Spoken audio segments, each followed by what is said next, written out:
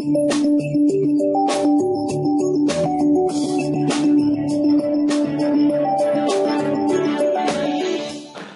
عليكم ورحمة الله. أهلا بكم في مجموعة دروس الأندرويد المقدمة لكم من موقع عالم تاني .com. إن شاء الله في مجموعة الدروس الخاصة بالأندرويد هنتعلم كل حاجة عن الأندرويد، إزاي أعمل سيت اب للأبليكيشن، إيه هي الأبليكيشن المفيدة ليا وإزاي أستخدمها، كمان هنعرف أخبار آخر الجيمز الموجودة على الأندرويد. درس النهاردة هنتكلم فيه عن توصيل الأندرويد بالكمبيوتر عن طريق شبكة واي فاي، يعني مش هحتاج استخدم كيبل اليو اس بي ابدا علشان انقل الملفات من الاندرويد للكمبيوتر او العكس، هستخدم الشبكة علشان انقل الملفات.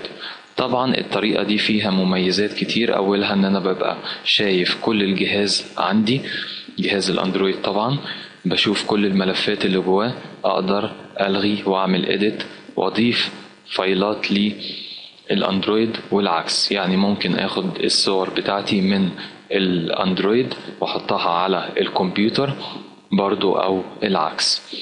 كل اللي هنحتاجه ان جهاز الاندرويد يكون متصل بشبكة واي فاي. تاني حاجة هنحتاجها هو برنامج اسمه سويفت تي بي، هنعمل سيرش عليه في الماركت. هعمل هنا سيرش وهكتب سويفت تي بي.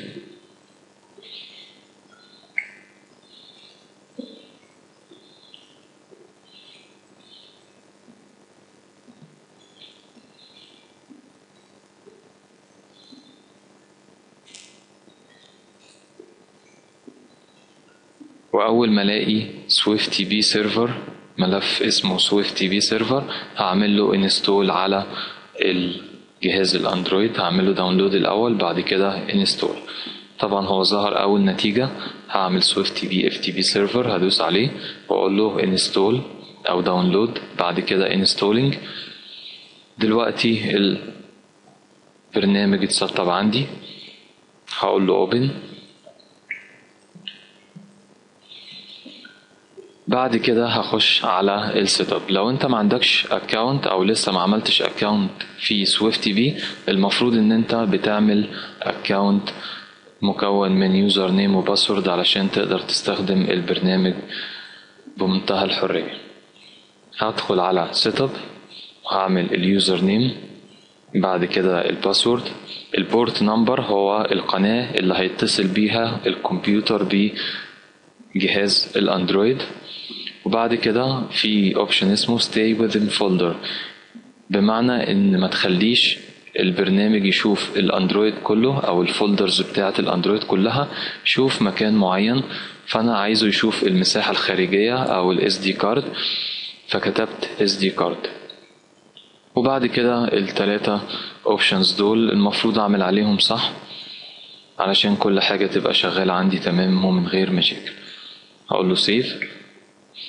بعد كده هدوس على ستارت علشان ابدأ الكونكشن بتاعتي ما بين الاندرويد والكمبيوتر. بمجرد ما قلت له ستارت راح مديني حاجة اسمها واي فاي يو ار ال، واليو ار ال ده انا هستخدمه علشان اعمل كونكشن ما بين الكمبيوتر والاندرويد عن طريق الواي فاي. طبعا بحفظ الرقم ده او بسيبه على الجهاز علشان هستخدمه بعد كده في الخطوة الجاية اللي هتكون على الكمبيوتر.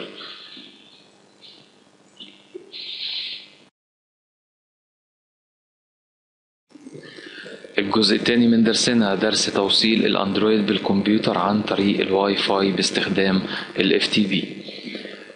الجزء ده كله هيكون شغل على الكمبيوتر، وهنعرف ازاي نوصل الكمبيوتر بالاندرويد علشان انقل الملفات بتاعتي بمنتهى السهولة بدون ما استخدم اي يو اس بي او طرق بطيئة علشان انقل مساحات كبيرة. في ناس بيبقى عندها مثلا كروت 16 جيجا او 32 جيجا، فبيبقى عايز يعمل موضوع النقل بسرعة، ده هيتحقق طبعا عن طريق كلاينت الاف تي بي.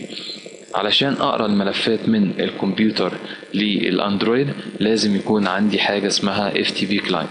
ممكن نعتبر ال FTP كلاينت ده هو زي بالظبط ويندوز اكسبلورر على الويندوز، وهو بيقوم بعمليه نقل الملفات. اشوف الملفات، اقدر كمان الغي ملفات من على الاندرويد، او انقل الملفات بتاعتي من الاندرويد للكمبيوتر والعكس. اول حاجة هعملها هدخل على جوجل علشان اعمل سيرش على FTP كلاينت، وهنختار FTP كلاينت مجاني اسمه فايلزيلا او فايلزيلا، وهو FTP كلاينت مجاني تماما، سريع جدا ومساحته صغيرة على الجهاز. هقول له فايلزيلا، بتكون اول نتيجة عندي، وهقول له داونلود فايلزيلا كلاينت، وهختار اول لينك اللي هي ال exe فايل علشان يعمل لي سيت اب بسهولة. بعد ما خلصت عملية الداونلود هعمل انستول لفايلزيلا.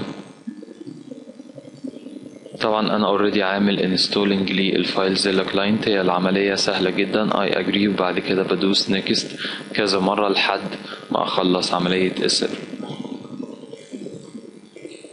هفتح برنامج فايلزيلا. دلوقتي انا عايز اقول للبرنامج انا عايز اتصل بجهاز الاندرويد. طيب هيعرف منين جهاز الاندرويد بتاعي؟ عن طريق الارقام اللي خدناها في الجزء الاول من الدرس. هفتح جهاز الاندرويد بتاعي واقول له ستارت، هلاقي عندي حاجة اسمها واي فاي URL، وهبدأ احط البيانات دي من فايل سايت مانجر. هختار اندرويد، طبعا انا عامل الكونكشن قبل كده بس هي الطريقة سهلة. كل اللي هنعمله ان احنا هناخد من اول الارقام، هسيب كلمة FTP دي خالص وهاخد من اول الارقام. فالارقام عندي 192.168.1.7. بعد كده هلاقي نقطتين فوق بعض، هكتب الرقم اللي بعد النقطتين هنا في البورد. هلاقي الاختيار ده بيكون عادة انونيموس، هخليه نورمال، وبعد كده هقول له اليوزر نيم والباسورد اللي انا كتبتهم فعلا قبل كده في الاندرويد او في برنامج سويفت بي على الاندرويد، وهقول له كونكت. كده انا شايف الجهاز بتاعي كله، انا كده فعلا جوه جهاز الاندرويد بكل ملفاته.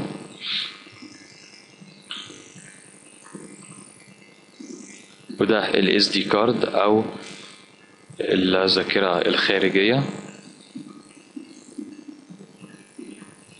واقدر انقل ما بين الكمبيوتر والاندرويد بمنتهى السهولة. نخلي بالنا من حاجة، دي كده الويندو بتاعت الاندرويد على اليمين، ودي الويندو بتاعت جهاز الكمبيوتر. فانا ممكن ادخل مثلا على السي او الدي، الملفات بتاعتي مثلا في الدي، وهبدأ انقل الملفات من هنا بدراج اند دروب واحطها هنا مثلا. او عندي ملفات في الاس دي كارد وعايز الغيها، فهدوس ديليت او رينيم، يعني اسميها من اول وجديد، وهكذا. وبنلاقي هنا عداد بيعد عدد الملفات اللي بتتنقل من الكمبيوتر للاندرويد او العكس. اتمنى يكون الدرس ده مفيد ليكم، وان شاء الله نتقابل في دروس تانية كتير للاندرويد. السلام عليكم.